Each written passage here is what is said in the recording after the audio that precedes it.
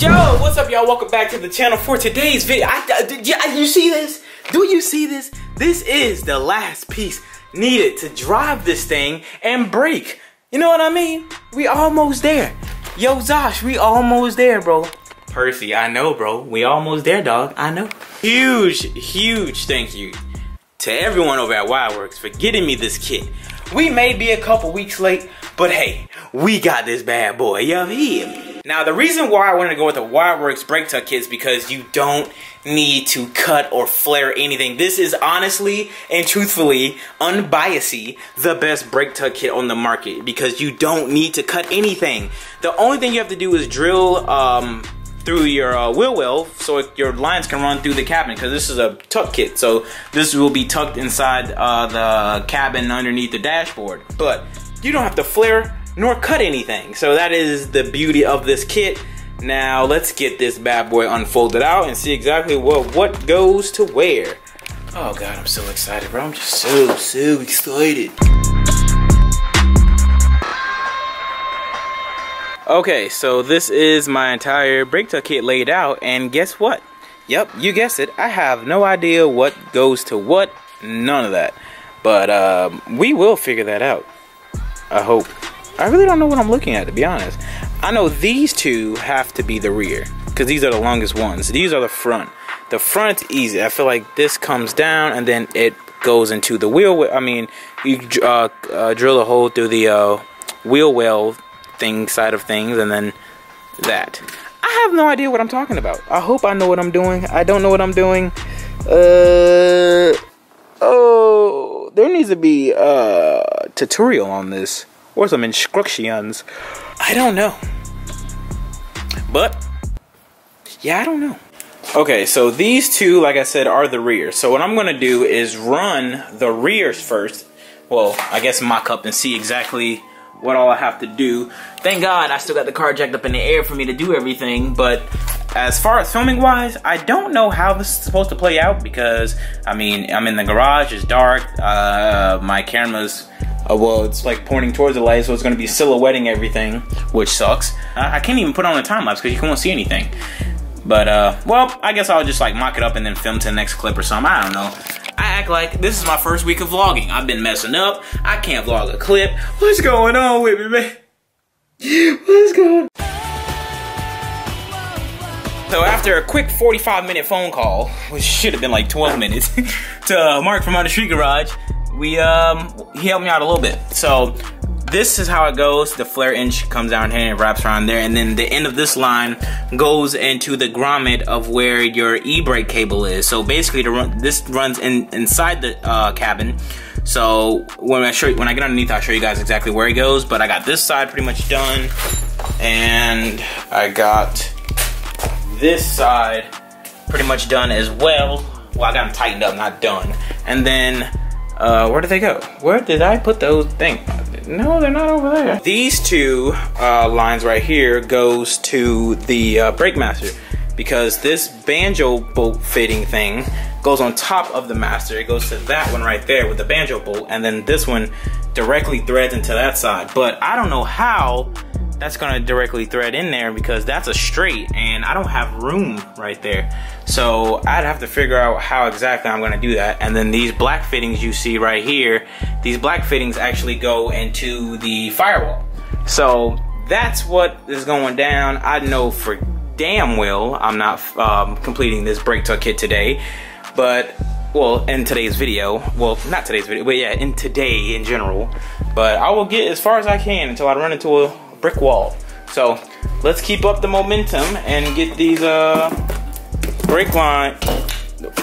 brake lines attached and inside the cabin harness.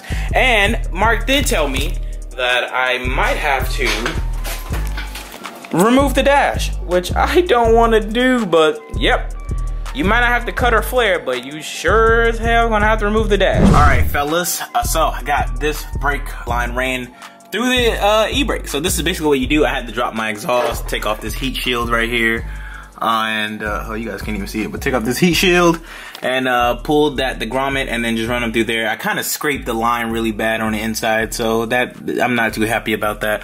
But yep, this is how it ran. Factory stuff. I mean, this would tuck up more. It's supposed to go in that thing over there, that grommet you guys can see. I don't know if you guys can see it. Oh, where'd it go? Where? There we go. That little silver thing right there with those 2 lines. But oh well, the rear is done. So now the front, which I'm dreading to do, but oh, let's do it.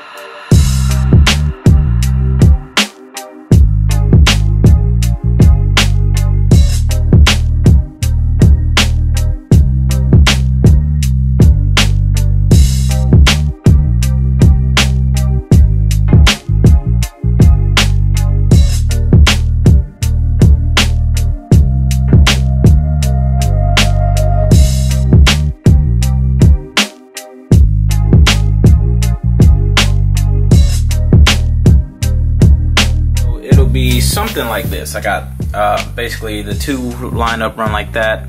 I really don't like it. I think it looks kind of tacky, but hey man, it's gonna work. I have no choice but to make it work, so that's what I gotta do. I just gotta figure out where exactly I'm going to drill the holes, and then once I drill the holes, that's it. Use my prop valve that's over there, and I think we're almost done. It's just not that hard really. Just gotta go find a banjo bolt, and yeah, that's it. Good morning, everybody. Back at it. Brake tuck. Randy and Maya's over. We had got the dash out because you need to, so you can see exactly where you're drilling and all that fuga stuff. But yeah, now I don't have a drill right now. So, but everything is ran. I got the front brake lines ran. I got the stuff on the master ran. Only thing I have to do now is just whatchamacallit? Drill and run the prop valve here somewhere. Yeah, somewhere right there. So you don't need this shit. You can take the shit. I don't have the star bit thing. You need it's like a torque bit T20 something. Yeah. I have it home. Yeah, we gotta go there anyway. I gotta get a drill bit and drill, and then yeah, drill the holes here, and then we gotta bleed, and that's it. But good thing my dashboard is quick release, so I think where you be trying to drill, it would be perfect. It all depends where. All right, so we acquired drill. I found my drill bits. Well, I didn't find. I knew where they was at. But here we are. Randy's gonna send it. You gonna send it, bro? Nah, you sending it. Nah, come on, man. I trust you, bro. Go ahead, send that shit. Did you brush your teeth? I did. You saw me. That shit stink. I know, man. Stop.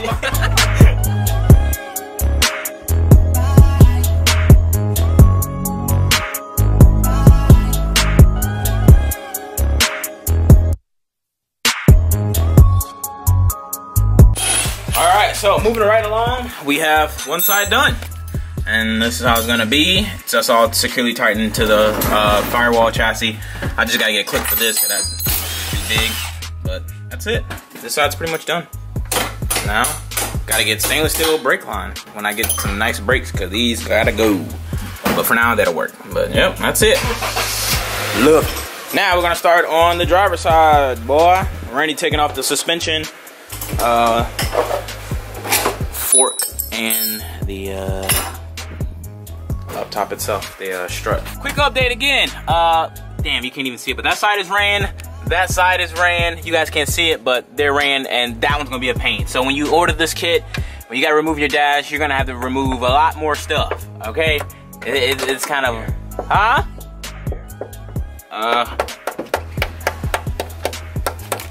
Like I'll say right here.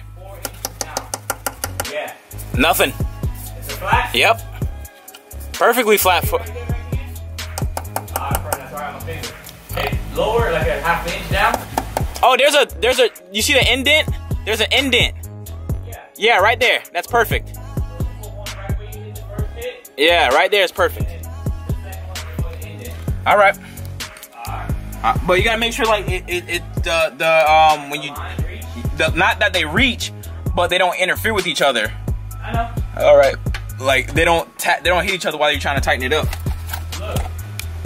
I can't see, bitch. Oh goddamn. Hold on. But yeah, y'all see what's going on. The kit, it's not a bad kit to do. It's not that long to do anyway. It's probably like a 3-hour job, tops, 3-4 hour job if you want to do it right. So we can't put it here because if you put it here, because this one can't go exactly above because it's not that long. So I'm gonna have to move over. Yeah, right there's a flat surface. Right there too? Yeah, it's flat. It's all. Where was that indent? Indent's right here, and then when you hit. No, right there's an indent, a small little indent. like it looks like a bolt indent. Right here? Oh shit, that is it. Yeah, I think that is it. But this long one, this one can go perfect right there. But this one could go right there. Yeah, like it's not that long enough, but put it right here.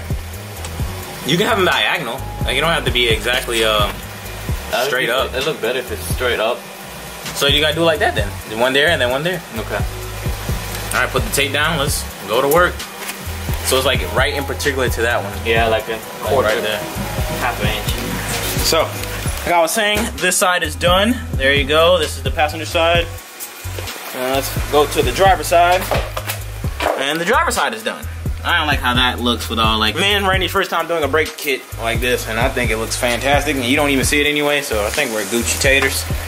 So we go all good, playboy. Now we're marking up the thing, which you should do when you're about to cut into your firewall so you don't like mess up any paint. You want to use tape, so like it, I don't know, it just works, I guess. And we're gonna use a Christmas drill bit. And yeah, go to work.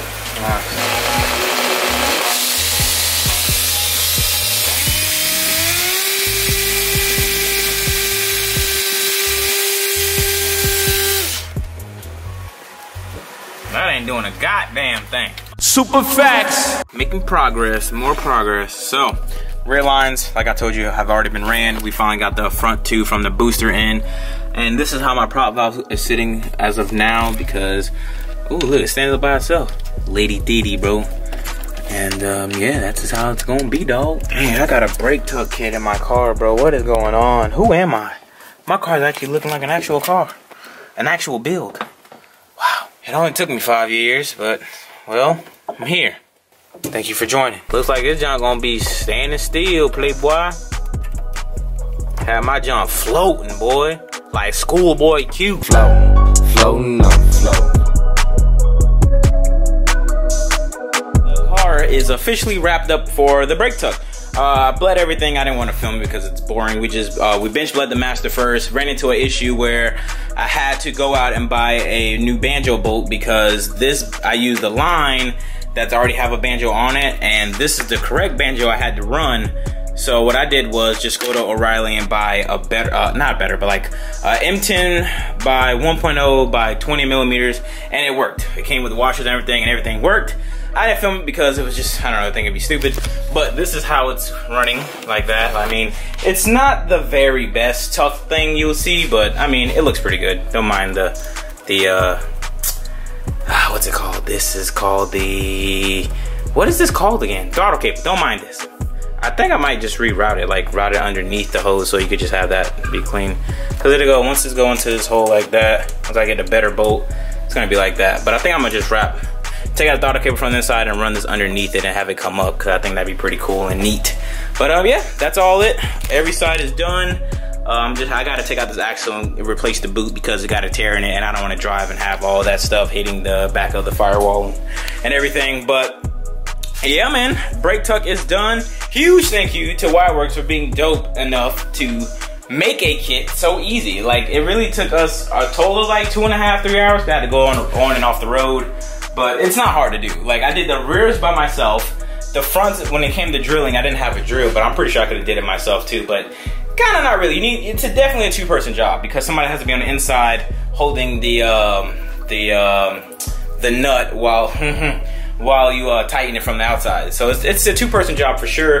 Level of difficulty I rated as about a 4 or 5 out of 10. It's not too hard. You just gotta take your time with it and make it how you want it. Mine's just mocked up how I want it, you know, and you have to use a 40/40 prop valve as well from the EG and Integra RSs and stuff like that. But all in all, this is a finished video. We finally got brakes. The car is ready to start. It's ready to drive. I just got to get a valve adjustment, which will be happening soon. Once you guys watch this video, the car has already started. But today is Friday, and I'm filming this Thursday and Friday. But that's it, man. Car's done. Christina is done. And she looks amazing. It's kind of a cluster mess of wires right here. Well, that's it, baby. I got to do my vacuum line, though. And, well, I don't care about this. I'd probably do it. Nah, I don't really care about that, you know. So if you guys are in the market for a brake tuck kit, I highly recommend the Wireworx kit. It's pretty simple. You don't gotta cut nor flare anything. So Wireworx is definitely the best. They're killing it. They're just killing it. And yeah, man, link down below to the information to Wireworx if you want to get a harness, conversion harness, ground kit, anything K-swap related, B series, D series, H series, all that, you know. Link down below. And that's gonna wrap it up. Hope you guys enjoyed. I'll see you guys in the next one. I'm gone. Peace.